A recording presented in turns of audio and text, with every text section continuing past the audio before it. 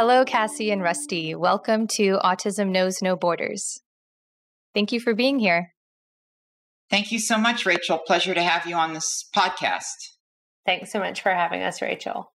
You've both been requested by our listeners to be guests on the show. A lot of our SkillCorps alumni have met you both, either at orientation or at least seen you around the office, so they'll be happy to hear from you. Let's start with some brief introductions. Please share how you got involved with the Global Autism Project and what different roles you've had in the organization since then. Cassie, do you want to start us off? Sure. I started with the Global Autism Project in 2013 when I applied to be a SkillCorps member. Back then, I think there were under 50 people that had ever been a part of the program, which at the time I thought that was huge. So I applied in October, got accepted, I think in November, and then I fundraised for quite some time and then traveled in July the next year. I was supposed to go to Indonesia. I instead was sent to India, which amazingly kind of shaped the future of my life, that kind of accidental shift in where I was supposed to go. And I got my journey with the Global Autism Project started there with a SkillCorps trip to India. I then moved to Australia for a bit, and from there, I traveled with SkillCorps again to Indonesia because it was very close. And then I flew back whenever I got the opportunity to go to Leadership Academy, and I came back. I said, "Hey, Molly, I'm unemployed. I just moved back to America. Don't you want to give me a job?" And she kind of laughed and said, "Maybe." And then a couple months later, she really needed someone to travel again and be a trip leader and be a trip leader over and over and over again. So I said, "Hey, that's me." And she offered me the spot to kind of step in and be a almost full-time SkillCorps trip leader. I was going on a trip every few weeks to one of our partner sites. Wow. And at the time we had 4 partner sites. Now we have, over 15, I think. And so it's been, I've watched the growth and the change with Global Autism Project and kind of through that journey, I've stepped into a lot of different roles, but now I'm in the Director of Outreach role. And I play a big part in just the voice and the communication and the storytelling and the connection piece of our work, and helping our partners all over the world do the same thing, engage their community, talk about autism, talk about services, and create some awareness and understanding in their part of the world. Cool. Yeah. And Cassie, the Global Autism Project would not be what it is today without you. Thanks. Yeah. I've loved getting to play that big role and kind of be I always say I'm one of the first followers, one of the early people that stepped in, and it's been powerful to watch it grow over the years. Great. Rusty, how about you? I got involved with the Global Autism Project through the nonprofit employment agency JobPath in Midtown Manhattan. And I first met founder and CEO Molly Olapini at a Paddle for Autism Awareness at Louis Valentino Jr. Park in Red Hook, Brooklyn back in 2009. And I paddled to help raise money for people with autism throughout the world. And I figured that the Paddle for Autism Awareness in 2009 would want me to get involved more with the Global Autism Project. And I took 8 paddles for autism awareness trips, 4 in Red Hook, Brooklyn, 1 in LA, 1 in Phoenix, 1 in Boston, and 1 in San Francisco. And I started joining deciding to apply for SkillCorps in 2013 so that I could travel to Peru and translate for the behavior therapists, speech therapists, occupational therapists, psychiatrists, psychologists, and social workers in Lima at a center. 2 years after traveling to Peru, and I got to go on the SkillCorps trip to the Dominican Republic, and I got to translate for the behavior therapists, speech therapists, occupational therapists, psychiatrists, psychologists, and social workers at the center in Santo Domingo. And I also did a talk at, the Catholic University of Santo Domingo and Munibia on what it was like to be an individual on the autism spectrum. Before I was first diagnosed with autism, I actually taught myself to read at the age of 18 months. Wow. And Well, and as an individual with autism, I was able to get a certificate in the Arabic language from NYU, and I was able to, and I've been able to use Spanish and Arabic translations for the Global Autism Project partner sites. I even did some oral and written Arabic translations for the Saudi Arabia partner site. And as an individual on the autism spectrum, I mean, in 2004, the New York City Department of Education said that I wasn't eligible to graduate with a Regents diploma, but in 2005, they were wrong, and then I retrieved my hidden Regents diploma, and not that many people on the autism spectrum in New York State and parts of California do. I ended up graduating with a Regents diploma back in 2000.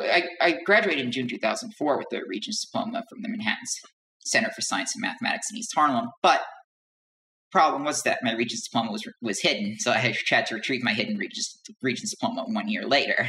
And also, let's see, I took courses at the Vocational Independence Program in the now defunct Vocational Independence Program at NYT's old Central Islip campus. And well, the Central Islip campus is now for sale, but before it was for sale, I did a lot of classes on I worked on vocational skills, career planning, budgeting, and socialization and things like that. And I also got involved through Special Citizens Futures Unlimited. That's a supported housing agency for people with disabilities throughout New York State. And they helped me with cooking, budgeting, stress management, time management. And I feel that the business classes in the Vocational Independence Program really got me to where I am right now at the Global Autism Project, and really helped me get my certificate in the Arabic language from NYU, because without the business classes in the Vocational Independence Program, without taking them, who knows where I would be right now. But I'm glad I am where I am, and I'm blessed that I got to become an official paid employee for the Global Autism Project 5 years ago. Because I'd started out as a volunteer, and I figured, that many volunteers end up becoming paid employees after certain time periods. Yeah, that was the same as me, Rusty, and we started at the same time as paid employees. We both started as volunteers for a couple of years, and I moved into New York, obviously, and we started in the office as paid employees at the same time. So we're kind of on the same track, really, with our career. And that's great, Cassie. Yeah. What kind of work were you doing for the Global Autism Project as a paid employee, Rusty? Oh, databases and spreadsheets, rearranging the shelves, setting up sweatshirts for the SkillCorps orientations, showing the SkillCorps orientation members around New York City and New York State, telling them all about my trips, asking them where they traveled outside the United States and Canada. Also, getting to know some of them outside of work and knowing more about their professional lives outside of the Global Autism Project. I visited Sarah back when she was in Ohio, living in Ohio, Sarah Glass. And I visited Marina in California. Marina's a speech therapist. And Marina and I did the bus tour of Yosemite National Park. And Sarah and I visited the Rock and Roll Hall of Fame and Cuyahoga Valley National Park and a whole bunch of places in Ohio. So what have you both liked about working with the Global Autism Project?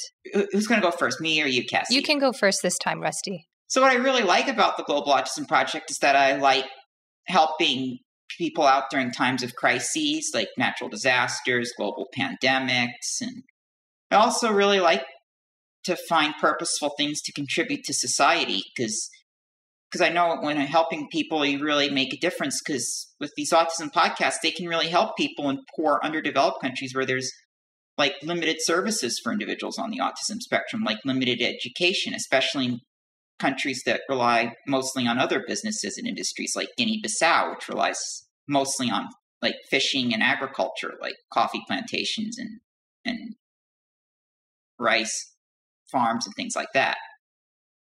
Mm-hmm. And also this can also help people on the autism spectrum who have issues with language barriers develop fluencies in other languages so that they can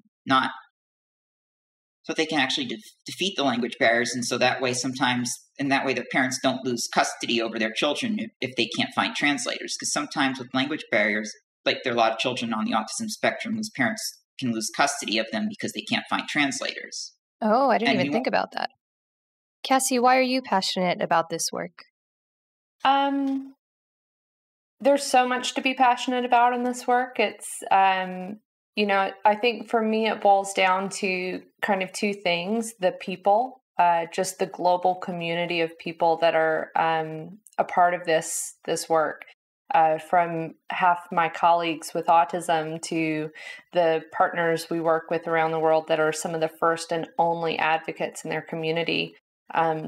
It's just really the people that work here, the people that volunteer here, the people that support this work are just a unique group of people. And it's a really powerful community to be a part of. And it's a beautiful group of people to connect with. And I think, through everything we're going through right now with the pandemic and just all of the challenges of the world, it's been really nice to have a global community of people to connect with and check in on. I've had people from, a friend from Uganda reached out to me yesterday just asking how things are. And a few days ago, I talked to a friend in India asking how things are. And it's nice to know that I work in a place that is made up of hundreds and thousands of people that are just as passionate as I am, and we all care about each other so much. So I think the people is one part, and I think the other part for me is the scale of impact. I think, for Rusty and I, Rusty plays a big role in kind of helping me with the event planning side of things.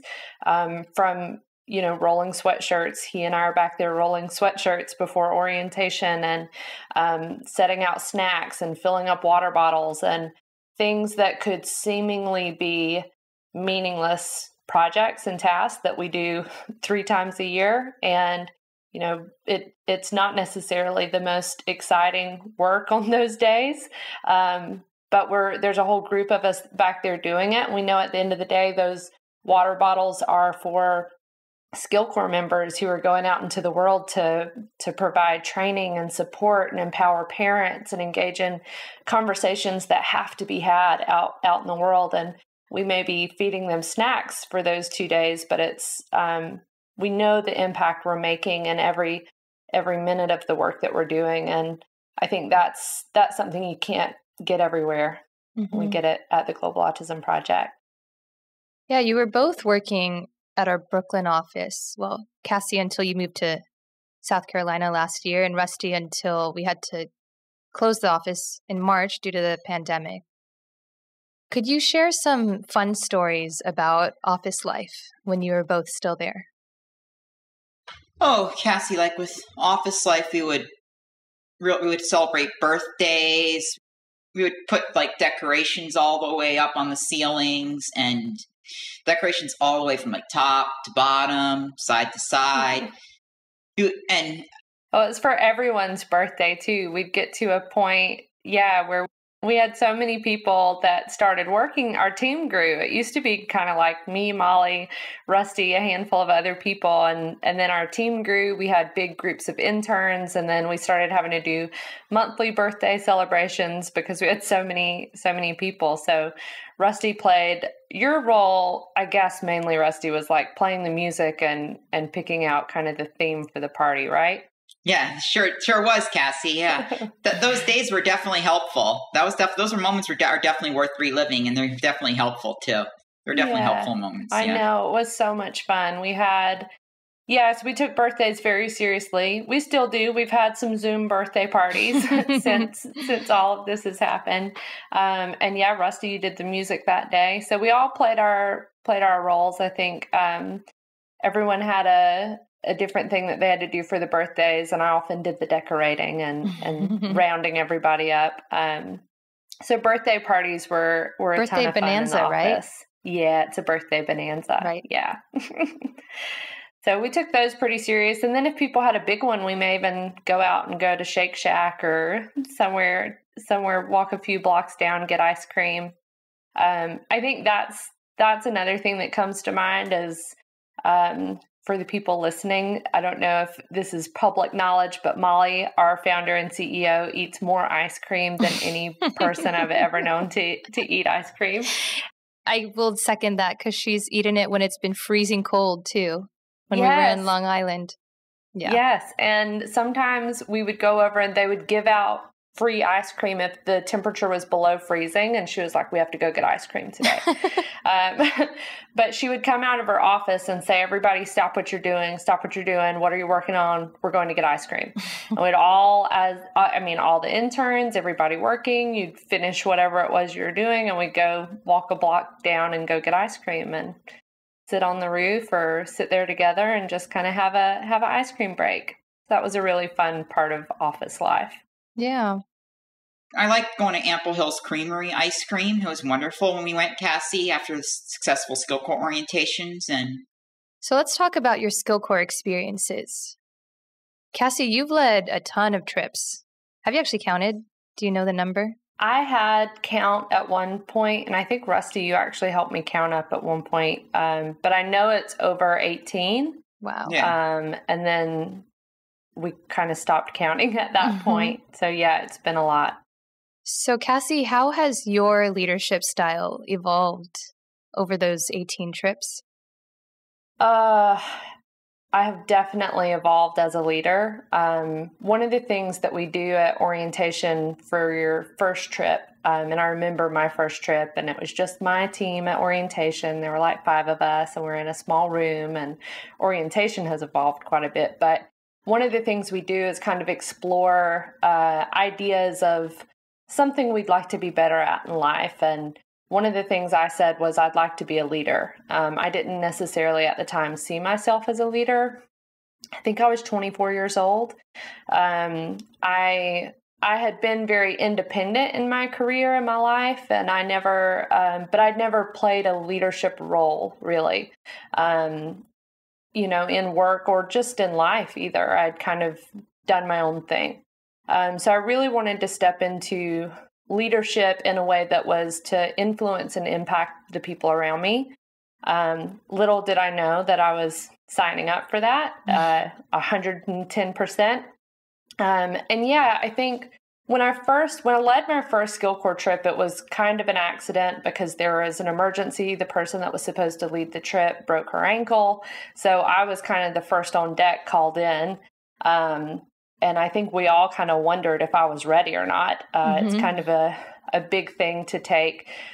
I had a huge team as well. I think it was about 9 people. And I was taking them to Indonesia, and it was to a center I hadn't been to before. So a huge piece of my leadership in that trip was faking it, because, and I tell people all the time, fake it till you make it. And I do kind of believe that works in a lot of ways, because you kind of have to fake it to yourself and just believe that you can do it and kind of own the mistakes as they happen, being able to step in and say, hey, I'm kind of figuring this out with you.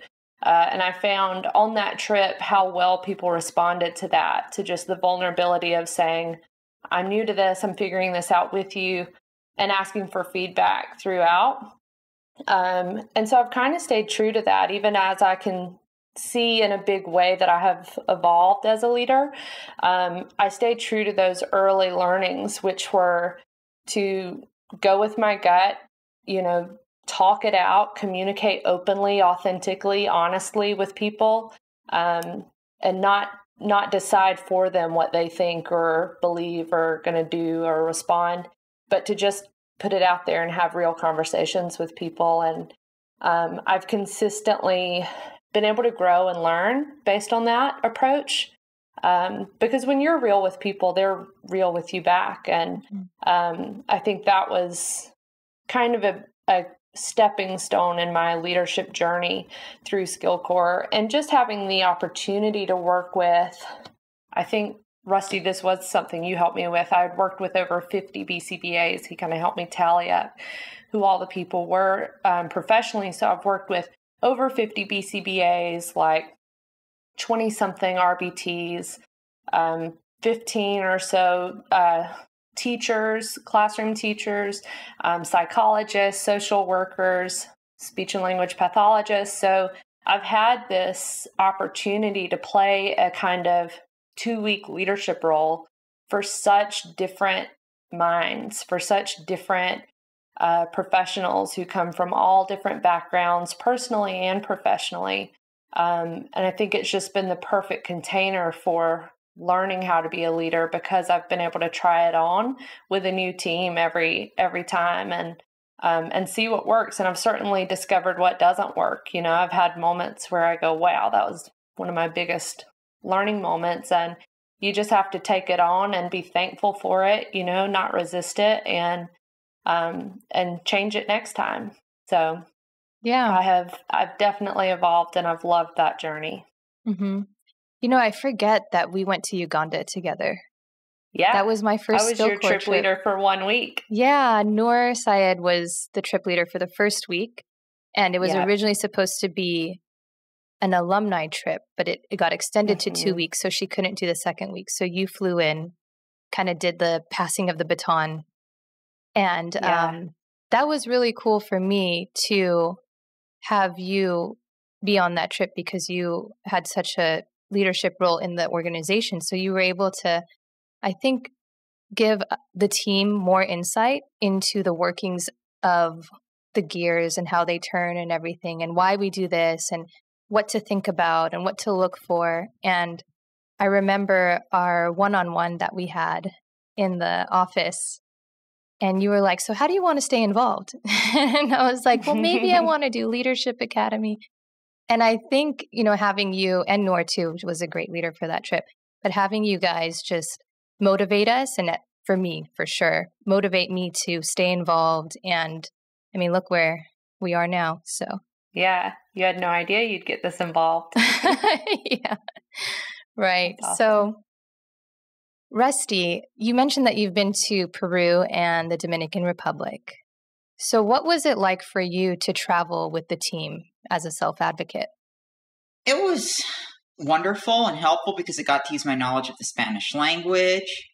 And it's also wonderful because I got to, in addition to not only working, but to do some sightseeing as well. Like in the Dominican Republic, I saw the Chocolate Museum and its old colonial area, and also the tallest waterfall in the Dominican Republic, and went horseback riding on its trails. And it was beautiful in the Dominican Republic. Peru, of course, I got to see a lot of downtown Lima, sunset over the Pacific Ocean, walk near its beaches. Cusco, walk around downtown, listen to Peruvian folk music, enjoy the shops and restaurants, see a lot of llamas. And of course, the tourist train ride that was through the jungle, the Peruvian jungle, and got to, of course, hiking all the way to the top of Machu Picchu and getting all the way to the top to Machu Picchu. It's like I had to really it's like I was climbing up like 1,000, so many steps of stairs in Machu Picchu, like in terms of it's when people are putting their whole bodies up high, they think it's over 1 mile higher than Denver. And to me, I was able to adjust to the altitude because Machu Picchu is definitely among millions of places in the world that are a lot higher than Denver in terms of feet, several miles higher than Denver. That sounds amazing. You got to see a lot of stuff and do a lot of cool things. What did you learn about teamwork from those trips? Well, I got to know each other very well, and you got to know about their friends and family colleagues. But Sarah, I met her husband Joe over FaceTime, and Kat, and even I also got to Kat and Michelle and Sarah Costello. I really got a chance to know them. Miguel and Katie and Stephanie, I got to know them very well. And I got to see Stephanie last year before she went on her SkillCorps trip to Kenya again for a second time. I was really glad, good to see her again, because I really enjoyed seeing her in Peru, and I'm also blessed that I got to use my knowledge of the Spanish language during the behavior therapy sessions in Peru and the Dominican Republic. Yeah. And I feel that even though I've had limited experience working with people on the autism spectrum, I want to really gain more and more work with people on the autism spectrum, because I'm a strong advocate for people with disabilities. And I feel that people with disabilities should be able to be effective self-advocates during all time periods, even during times of crises, global pandemics, natural disasters, etc. Mm-hmm. It's cool that you've been able to keep in touch with some of your teammates and visit them in different places in the country. And it is something really special, like this bond that you have with these people that you travel with for 2 weeks, and you experience all these new things, and you're in a completely different environment. And, it's something, I guess it's because it takes a certain kind of person to do these trips and step into that's what brings you guys together. At least that's what I felt with some of my teammates. What do you guys think? I'd say so too. So how did you, what bond did you get from your teammates, Rachel? How did you guys feel closely connected? So for example, one memory really comes to my mind. When I was in Kenya with the team, we went to Hell's Gate and we went hiking, and I think just being there together as a team and seeing just the vastness of nature, seeing giraffes roaming around, seeing baboons up close and personal, that moment is just so magical that I think it really bonded us together. Also, there are moments of frustration, where things might not go as planned. Like maybe our accommodation doesn't pan out as expected. And we bonded through that struggle too. Wow. Yeah. I feel like this really helped you stay calm during the struggle and everything like that, right? Did it help you stay calm and things like that? Yeah. Yeah, well, as the trip leader, I had to. I had to model that calmness to make sure everyone else stayed calm. And that's how you got closer together with them. I think so. Yeah. Cassie, do you have anything to add? Yeah, I have had a lot of teams, and I was just kind of running through all the different experiences I've had with each of them, and it's been so different. Every single trip is so different because of the people that are part of your team.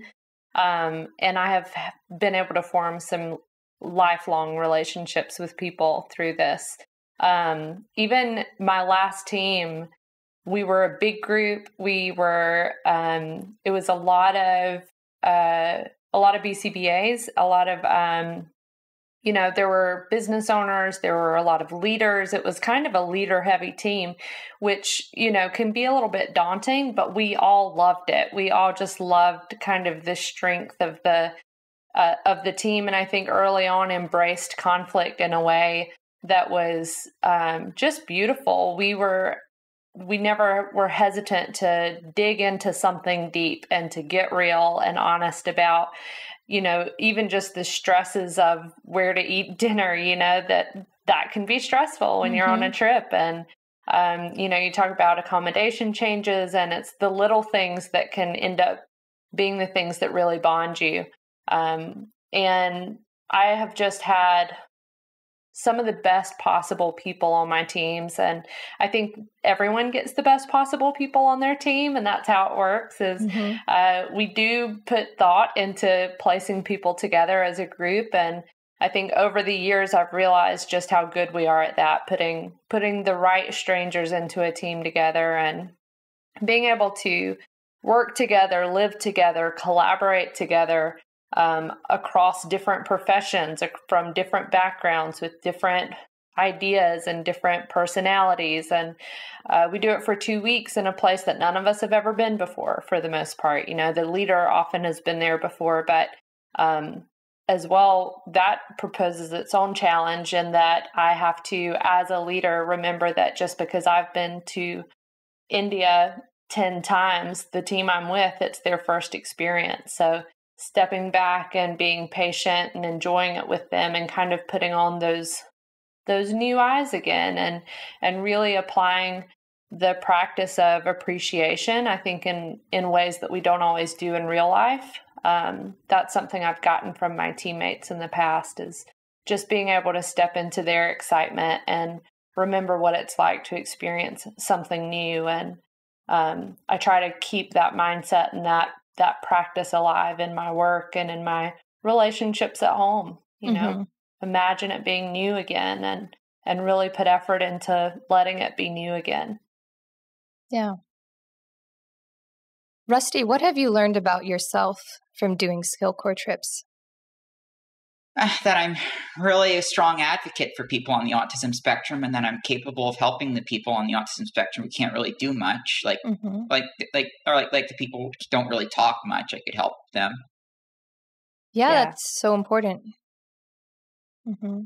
And you both play roles of community engagement when you're out in the field. So, Rusty, could you share some of the advocacy work you've done? I know you mentioned earlier in the conversation about some of the presentations you've done. Could you talk about that?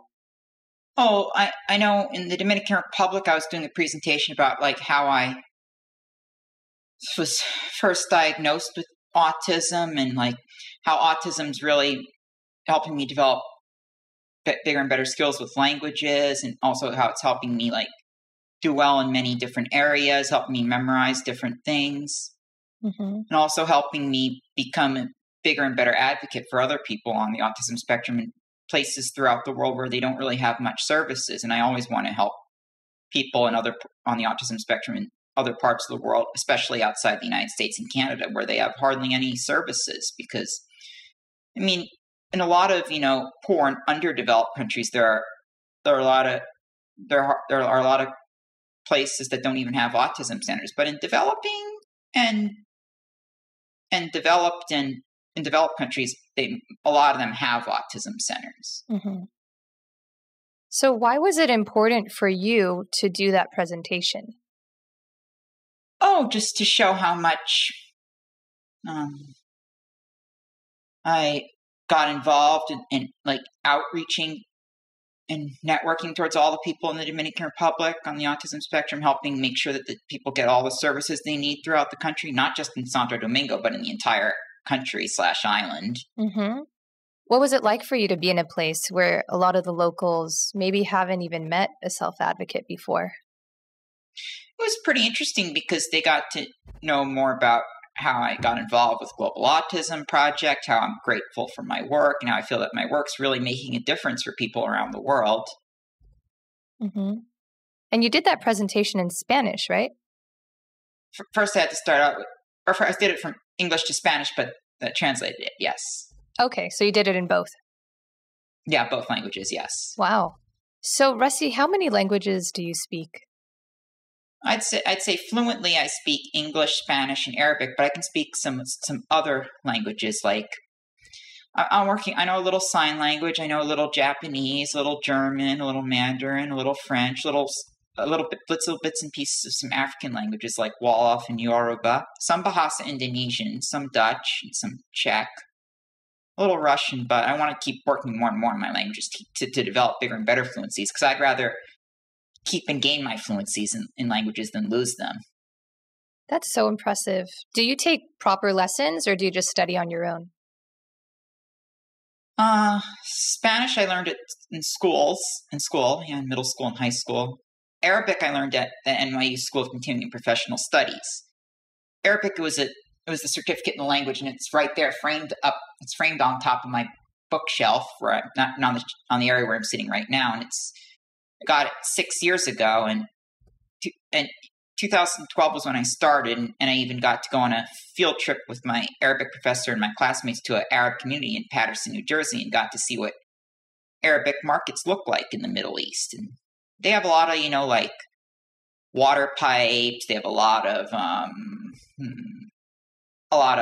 like sculptures. They have a lot of signs written up in Arabic all over the place. They have a lot of like musicians. They have people like standing up on ladders, putting decorations in Arabic and things like that. I even got to see my Arabic professor perform at Lincoln Center, and he played the oud. That's a instrument that's played throughout in Egypt and Syria and throughout most of the Middle East. Yeah, so knowing all these languages is such a huge asset when you travel around the world. Yeah, and I can't wait to travel around the world long after the annoying coronavirus is over and done with. Yeah, we all do. So, Cassie, could you tell us some examples of the outreach initiatives you've done while in country? Sure. So, I've helped get speaking engagements put together for the self-advocates that do travel with SkillCorps. So we've had a number of autistic self-advocates travel with us. And it's important for us when they're in country that a role that they get to play is to speak to the community and kind of show and invite other self-advocates that, especially in countries where there's not a big movement of self-advocacy. There's often kind of autism is a hidden thing in a lot of the countries we're working in. So making sure that the self-advocates that travel with us get a platform and get a space in that community to get up and speak.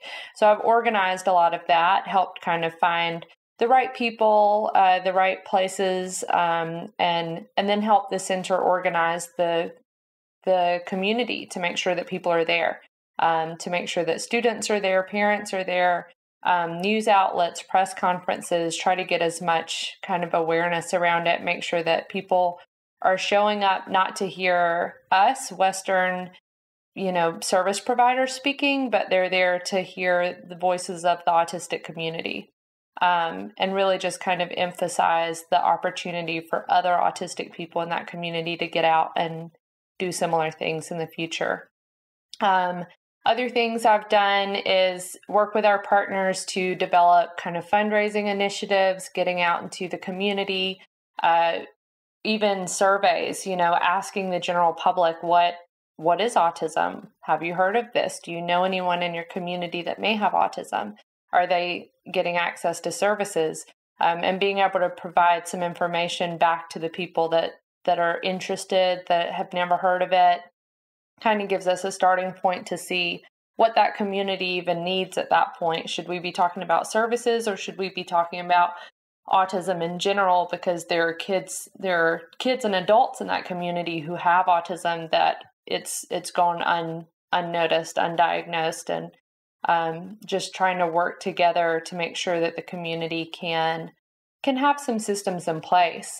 We've worked with doctors doing a similar thing. Doctors that are diagnosing in the community oftentimes will give a child a diagnosis and then they don't know what's next. The doctor doesn't even have advice on what's next. So what happens after a diagnosis as far as support and for the person and for the family?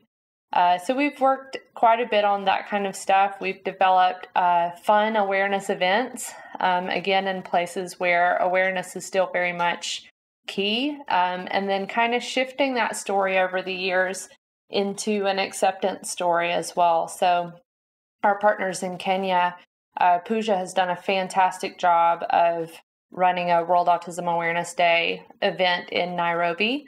It started really small and now it's quite huge. There's tons of people that show up every year for it.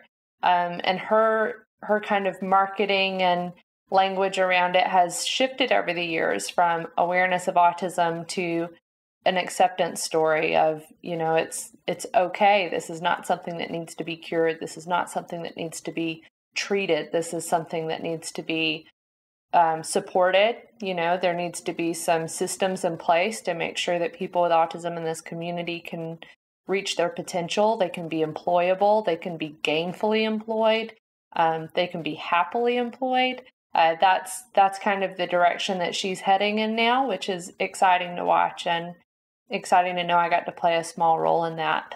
But that's kind of the beginning of the big outreach initiative. And I work with our partners in Indonesia on social media presence, and really making sure that they are, especially right now, while everyone is just connected online, making sure that they're not only advertising that they have a center and that they're providing services, but that they're putting out information, resources, free resources, tips, advice for the community who maybe can't get to their center or is still just in the learning phase of what does it mean that my child just got this diagnosis. So that's just an example or two, having events in country. Those are some of the fun things. Cool. Yeah, community outreach sometimes sounds like such a daunting task. Like, where do you start? And I wonder if maybe we have some listeners who are working in other countries, maybe people who are interested in spreading awareness in their community. Where would you say is a good place to start? Yeah, there's two groups of people there are two groups of people that I think are important to start with when you're, especially in a community where there's very limited understanding of autism and what it is. The first group is parents. It's really just, if there's a center that exists, so like with our partners, one of the first goals I want to work on with them before we even go down the social media path, before we go down the path of creating community events, is what are your parents feeling? How are they talking to their, if they have a teenager, young adult, how are they talking to their teenager, young adult about their autism? Are they kind of supporting that teenager or young adult to become a self-advocate? And if not, how do we empower the parents to empower their child to get out into the community and be the self-advocate that community needs? Because I think that's a really important key component, is to get people with autism talking about autism in these communities. So it's not just parents and teachers and, people that don't have firsthand experience, no matter what. I don't know what it's like to be a parent of a kid with autism, and I certainly don't know what it's like to be a person with autism. So I think phase one is finding out where the parents are, and making sure that they're priming their kids, they're prepping their kids to get out in the world and use their voice in a way that makes an impact. And I think the next step as well, aside from the parent group, is the teachers / future teachers of that community. So doing presentations at universities for people that are studying to become service providers, to become educators, to become psychologists, the people that are going to be working directly with the autistic community in that space, I think is incredibly important, especially early on in their career, because they need the type of communication and training and support to understand that their role is, again, not to hide autism, but to empower autism. And if we can kind of focus on the outreach and the language that we're using with those communities that are supporting autistic people, to be focused on empowering them and preparing them to get out into the world, to use their voice and be an example and a model of what's possible with autism, in the same way, Rusty, that you do, by getting out there and speaking multiple languages and sharing your story and showing people what's possible with autism. I think that's the future of outreach. Very cool. I'd agree with you, Cassie, and Rachel too, because outreach is really important for individuals on the autism spectrum, especially in places throughout the world where there are limited services. Yeah, and I think communities are desperate to hear from autistic people. They don't need to hear secondhand accounts from parents and teachers. I mean, those are helpful in so many different communities and levels. But I think if we really want to expand the story of what's possible with autism, which is so much, I have so many friends and colleagues and loved ones who are autistic that are thriving with autism. And that's the story that I think needs to be at the forefront. And all of our outreach efforts need to be focused on ensuring that story not only remains at the forefront, but can grow and expand. Yeah, for sure. Here's a question from one of our followers on Instagram. Riti05 wants to know, how do you avoid burnout when you're in the field? Rusty, do you have any ideas on this? Well, to avoid burnouts, like go to bed at a reasonable hour. Don't spend too much time on social media, and enjoying nature too, and enjoying like rides along the winding roads in those places, and looking at like the plantations, like in the Dominican Republic. I enjoyed having hot chocolate on a coconut plantation, chocolate plantation combo. Ooh. 4 winters ago, or also like looking at ancient ruins like I did in Peru at Machu Picchu. And so you focused on really enjoying the excursions. Yes. Mm-hmm. Cassie, how about you? What ways do you avoid burnout when you're on a SkillCorps trip?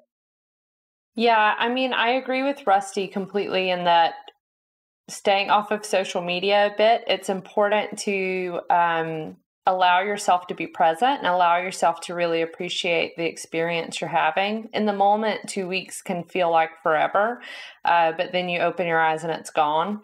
So I think really focusing on being present, and there's a couple of ways to do that. And I tell all the people I work with, some of the best ways to do it is to really unplug for a minute, step away from all the things that are connecting you back to home or back to the people that you may be missing, back to even work, missing your emails. That's something that can really detach you from what's happening and add to your burnout.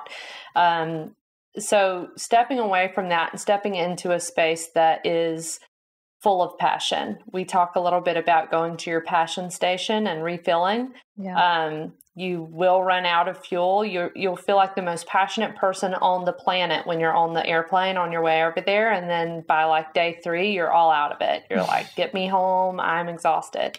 Because it uses up passion as something that has to be kind of watered and nourished and refueled. And you have to kind of revisit those moments that create the passion within you. And for me, in a lot of ways, that means going to sit on the steps at the basketball court at Sorum in India and just kind of watching the adult class play basketball, and they all come say hey and give me a high five, and just kind of appreciate my being there as a spectator. And I get to enjoy being their audience, the person cheering for them, and just being able to do that kind of stuff resets me, brings me back to a place of, this is why I'm here. This is why, this morning may have been challenging, but it's all worth it because I know that the little kids are going to grow up into independent adults who are playing basketball with their peers and feel empowered and can go out and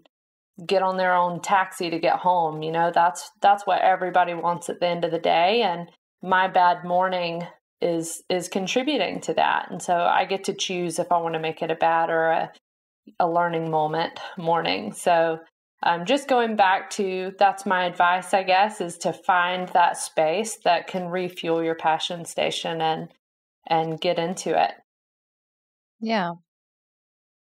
So thanks for that excellent question, Riti. And just a reminder for our listeners, you can follow us on Instagram at Autism Podcast to stay up to date on future guests and possibly submit a question or topic that you'd like us to discuss. So back to your SkillCorps trips, what was a moment from one of your trips that surprised, inspired, or moved you? A moment on a SkillCorps trip that surprised me was going swimming underneath the tallest waterfall in the Dominican Republic, because I had never gone swimming underneath tall waterfalls before. Wow, what was that like? The water was cold, but it was still relaxing from the hot weather. The weather was nice and hot, and it was a good escape from the cold weather of New York City. Mm-hmm.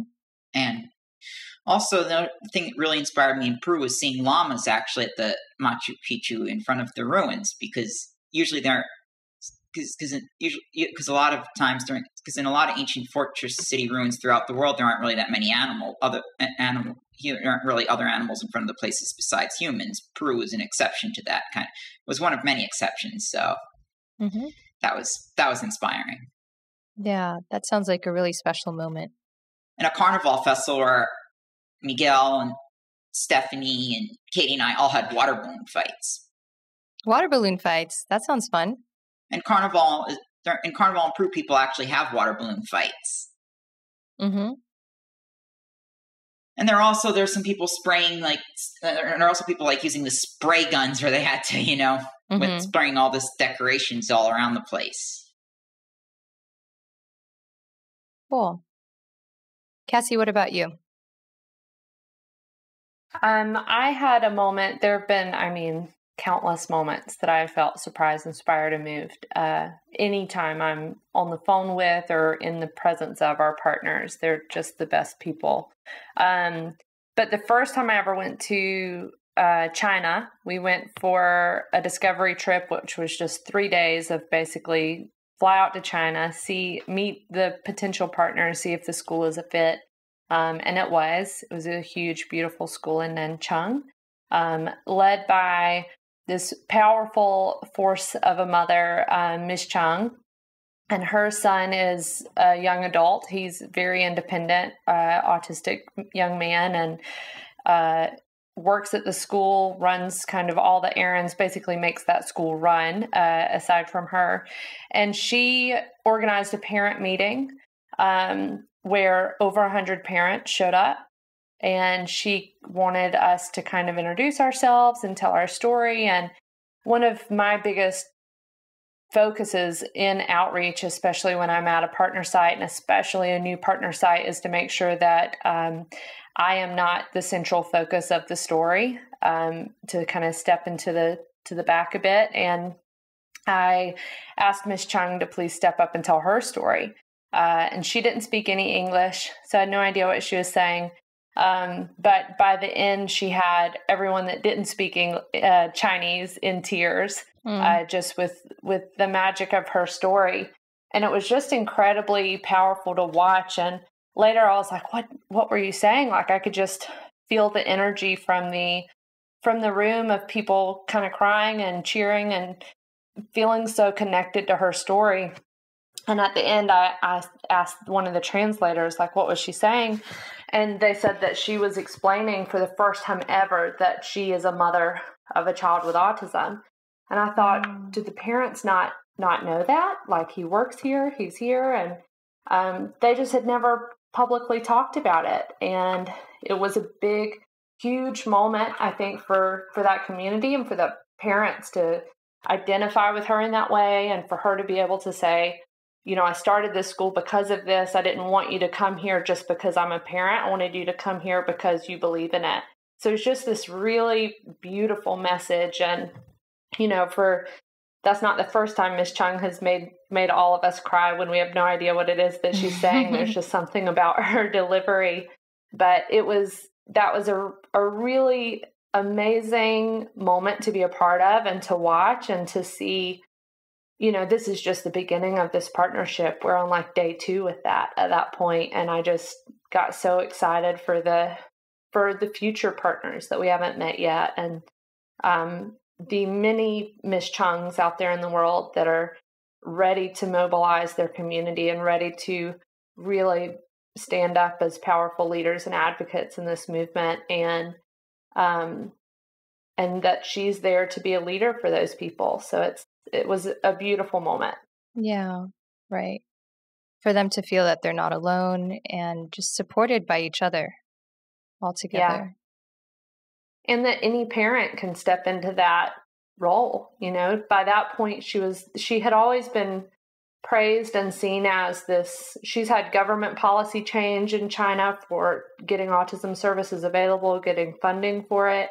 So she was kind of on this pedestal as this great person that did great things for the autistic community. But it wasn't until that moment that I think all the parents realized, oh, she's just a parent as well. Like, she started this because she's a parent. And then being able to identify, I'm just a parent. What can I do here? Like, what's possible for me here in this space? Mm-hmm.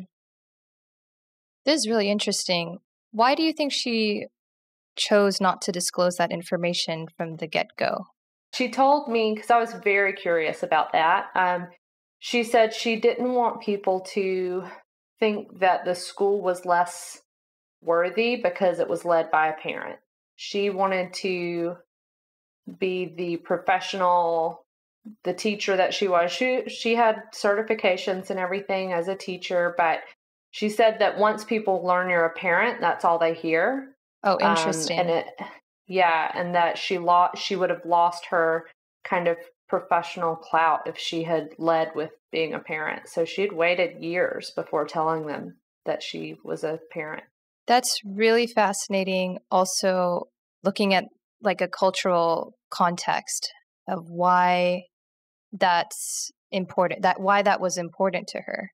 You know, Right. like in the US, maybe that might be like the first thing that a parent would say if they're trying to start a business or a group, or, you know, it's like, hey, I have skin in the game too. Like, you can trust me. Right. Well, I think in China, you know, education is such a high level it's so important culturally, and you have to have highest quality trained teachers. You have to have, the schools need to be led a certain way. They need to be informed in certain ways. And it's just something that they take very seriously. And I think if she led by saying I'm a parent, then it made it almost not as prestigious of a school. Mm-hmm. She wanted to be seen as a prestigious school rather than a parent started something because of love in her heart. Mm-hmm. You know, she wanted it to be about, this is business. We're getting work done here. We get quality, top-notch education at the school. And they do. They certainly do there. And now she's, told the world that she's a parent, but she waited years, and she's been on the news, and she's been publicly recognized for the school she started. And all that time, no one knew that she was a parent. Mm-hmm. All right, guys, let's close with one last question. Right now it's uncertain when we'll be able to travel again. And a lot of our SkillCorps alumni are kind of itching to get back in the field and see our partners travel again. And also we have new SkillCorps members who were supposed to travel this year for the first time, who might be feeling disappointed because their trip was postponed. So what advice would you give them to continue advocacy work from where they are? Rusty, do you want to start this one? To continue advocacy work, they could set up a fundraiser to help donate to save the autism centers, because we want them to stay in the Global Autism Project and all of its international partner sites to stay in existence for very long time periods, even later on into the future. Partner Relief Fund, it's like to help our partner sites in Africa and all the places that are affected where there aren't really many remote services, and it's going to help people around the world. Could perhaps help people provide remote services in places where they can provide easily, or to provide remote services in countries throughout the world where they can't provide remote services that easily. Mm-hmm. I know everybody here at the Global Autism Project wants to find purposeful things to contribute to society and help other people. Yeah, right. And just to add, that money will go directly to the partners and help pay for some materials, or even in some cases rent, to keep them afloat during these difficult times. Well, it can also help people pay for the rent, not necessarily for the centers, but to have roofs over their head at their houses, and also for their groceries and their eventually, support, right? Because things like that. Because if the money is going to help pay for therapy and pay the therapists out, then they're using that for their own livelihood. Yeah. And it can help people with their livelihoods, and help everybody help all the businesses and industries get back up and running again, and help us develop a good sense of normalcy and figuring out what the new cultural etiquettes could be, and things, among other things. Mm-hmm. I'll post a link to that Partner Relief Fund in case any of our listeners want to donate as well. Cassie, what advice would you give them to continue advocacy work from where they are? Yeah, I have gone through my own transition of feeling slightly disconnected from the community that I've been so deeply in for 6 years now. And some of the things that are helping is listening to this podcast, actually, getting to hear from our partners and learn a little bit more about just what's happening around the world for everyone. I've gotten a few different ideas and felt inspired by a number of the people you've interviewed, Rachel. There was a podcast episode with Crystal and Brandy, and they were talking about action you could take to help diversify the field of ABA. And I got so many ideas, wrote it all down, texted Brandy. So I think my advice is kind of to stay engaged and to read the stuff that we are sharing, read the stuff that others are sharing, connect with organizations you care about, in addition to the Global Autism Project. If you want to stay involved and get involved with helping our partners, like Rusty said, the first step is getting involved with the Partner Relief Fund, because they are completely dependent on that right now. We're giving 100% of the money raised for that to our partners to pay rent, pay their Wi-Fi, pay for laptops so that they can provide at-home services for the kids that can't come into the center. So that's kind of one step. And I think those of you that haven't traveled with SkillCorps yet may not fully grasp this, but maybe you're starting to get it. We are a community of dreamers and visionaries and action takers, and I think step into whatever role you feel like you could play here and come up with a big idea and dream big and pitch your vision to any of us. Put it in the comments on this podcast, go on Instagram, go on Facebook, message us, email us. I think that's something that we never ignore around here. People bring wild ideas to the table and we say, that sounds awesome. And I think we run with a lot of different things. So I think consume as much as you can with things like this podcast, and just kind of sit with what is it that you're passionate about right now? What do you think you could do that would kind of refuel your passion station, so that you're not sitting waiting for your trip for however long you may have to wait, but that you can be a part of this community now and you can make the impact you want to make now. Yeah, great. Okay, guys, thank you so much for your time. And I really appreciate your willingness to share your stories with us. Oh, you're very welcome, Rachel. This was such a wonderful moment. Thanks for all the great time and effort you put in. I've been listening to some of the older podcasts, and they're just really entertaining. They can keep me calm during the stressful time, and I like podcasts because they can keep me happy and everything, and less and not stressing out as easily, and help me sleep better and things like that, and really show how much progress we've been making in terms of helping out each other. I agree, Rusty. I've been listening to a lot of podcasts, but it has definitely helped me stay calm. So thank you. Well, thank you so much, Rachel. It's been amazing. Yeah. Thanks for having me. Thanks for being a part of it. Thanks for tuning in to Autism Knows No Borders.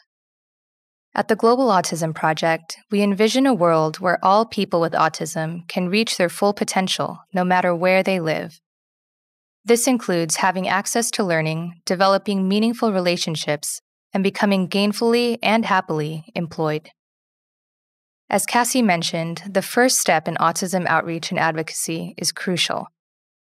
We encourage parents to empower their children and teenagers to become self-advocates in their communities. In order to break stigmas and counter stereotypes, it's essential for first-hand experiences to be heard. Like Rusty, self-advocates can present before college students who will eventually become service providers. Communities can better support their members if they're aware of what their specific needs are. The more autism is talked about and the more it's normalized, the higher the likelihood that individuals with autism will reach their full potential.